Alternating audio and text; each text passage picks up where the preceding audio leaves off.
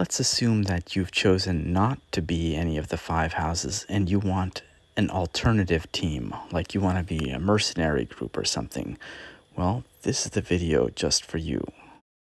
Now you can go pick yourself up like the Mercenaries Handbook, and you can see a whole bunch of different mercenary groups in there.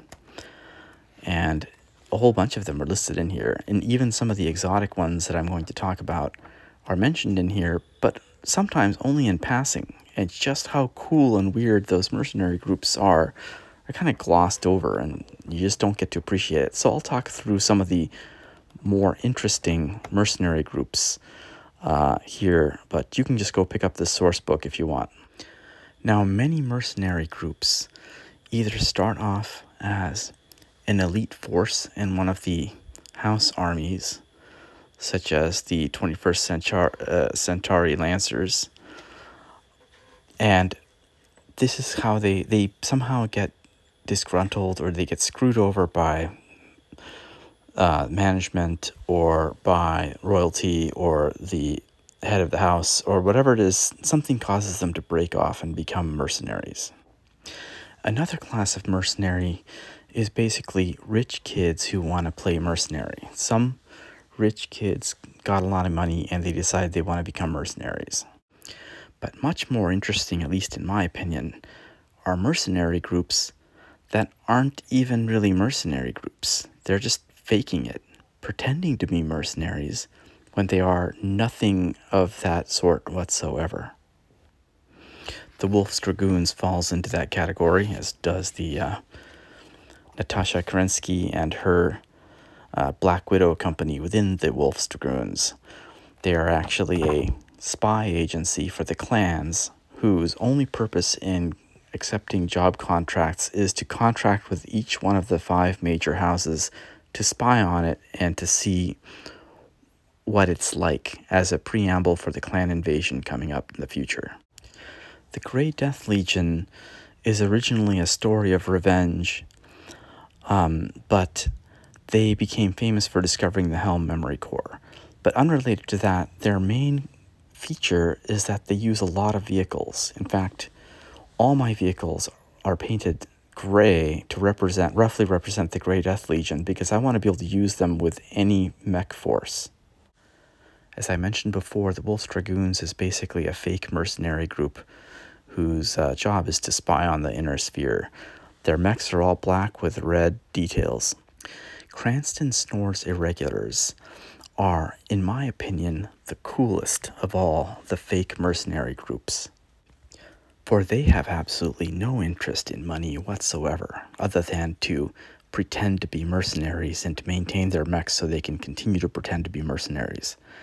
Their mission is to find archaeological pieces and bits out of ruins, and the only reason they accept a contract is because it happens to be on a planet that has an archaeological find that they find interesting. There's a subtle hint to this if you look at their insignias. They actually have a U.S. buffalo nickel as one of their symbols. This would be akin to us having like some Roman coin painted on our vehicles.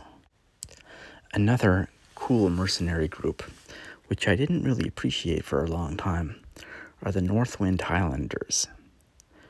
These, again, are not, and you'll kind of see a suspicious Star League symbol there on a black flag at the center of their kind of little fortress here. That's because, as far as they're concerned, they are Star League. In fact, they were the private guard of the Cameron family when the Cameron family were massacred by Amaris in the beginning of the Amaris Civil War. Amaris was a trusted family friend who basically was allowed free reign inside the palace. So they are just attempting to reconstruct the Star League in any way they can, because they feel like they failed to protect the Cameron family.